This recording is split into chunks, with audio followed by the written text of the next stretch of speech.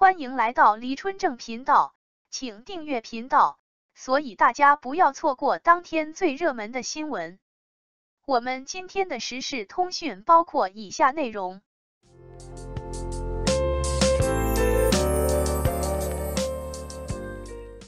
今年年初，这部万众瞩目的《安乐传》便已经出现在了排播名单之列。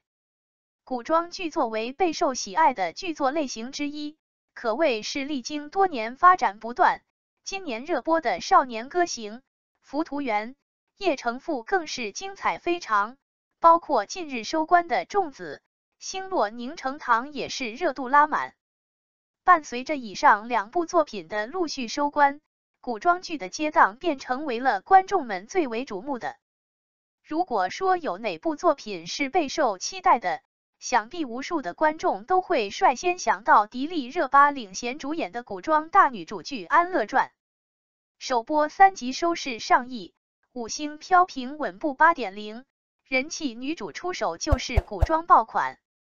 安乐传》也是网络 IP 改编风潮下的产物，该剧的基础是火遍全网的小说《皇帝书》，在影视化之后，作为常驻古装女主的迪丽热巴领衔任安乐一角。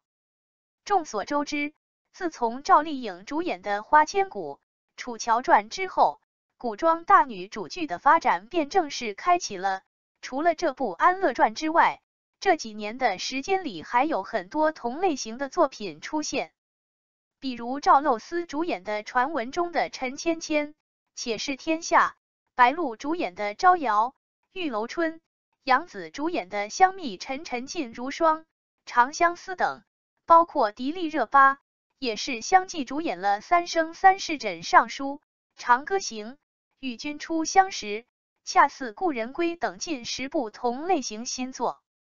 经过这些年的发展，古装大女主剧已经成为了古装剧的主流类型之一。此时《安乐传》顺势出现，自然是期待满满。再加上人气女主迪丽热巴的加持，真的是想不火都难呢。当然，除了迪丽热巴之外，这部《安乐传》还邀请到了一位人气男主的加盟，他就是凭借《山河令》一剧而红的龚俊。在该剧中，他饰演的是韩烨，一位风流倜傥、玉树临风的翩翩公子。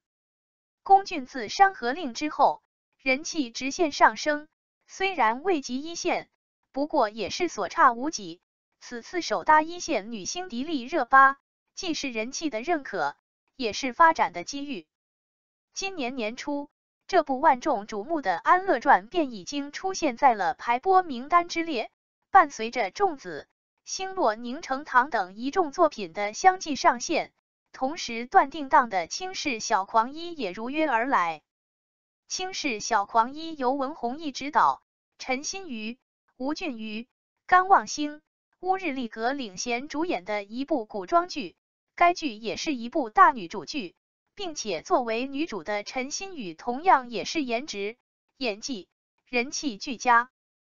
目前，这部《倾世小狂医》已经进入首播阶段，不仅在剧情设定上十分出彩，演员的演绎也是极尽人心，这也就造就了该剧极佳的收视效果。